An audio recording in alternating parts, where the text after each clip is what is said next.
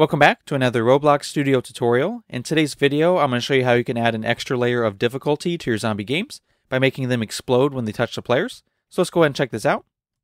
I'm just going to get in the zombie's range. And there we go. So as soon as the zombie touches me, I'm going to explode. Alright, so let's go ahead and dive in and see how we can do this in Roblox Studio.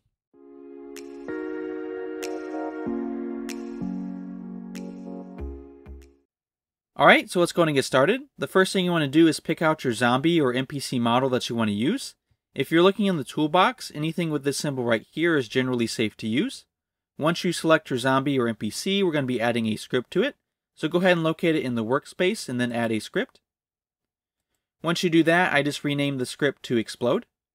The first thing we're going to do on this script is create a variable for the zombie model. So we're going to say local zombie, and that's going to be equal to script dot parent. And even if you're not using a zombie, it's okay to keep the variable name the same. The next thing we're going to do is say local exploded, and we're going to set that equal to false. The next thing we're going to do is create a for loop that's going to go through all the parts inside the zombie here. We're going to be attaching a touch event to those parts so that when it touches a player, we can have the zombie explode. Let's go ahead and start by saying for. We're going to say underscore comma part in pairs. Inside the parentheses, we're going to start with our zombie model. We're going to say colon get children. So that's going to get all the objects inside the model. What we're going to do with those parts is we're first going to check to make sure it's a base part. So one of these items over here. To do that, we're going to say if part colon is a.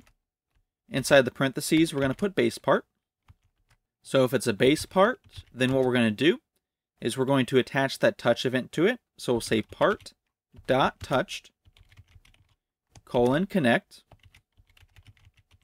We're going to connect this with a function. This function is going to take in the other part that touches the zombie. What we're going to do inside this function is see if that other part belongs to a player. So we'll say local player is equal to game dot players. We're going to say colon find first child.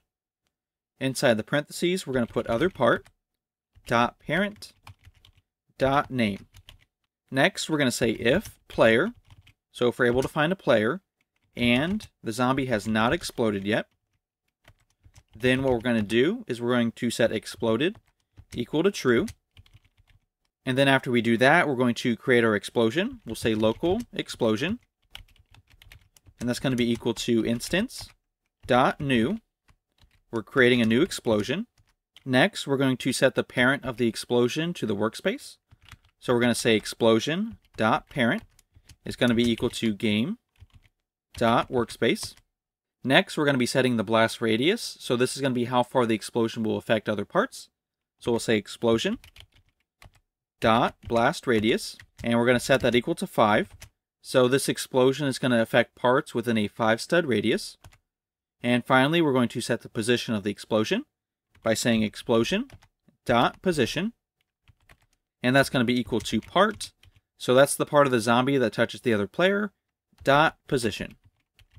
Alright, and that's all we need, so a pretty short little script, and let's just go ahead and double check to make sure it's working. Alright, so the zombie is after me now, so I'm going to go ahead and let the zombie touch me. And as soon as the zombie touches me, I explode.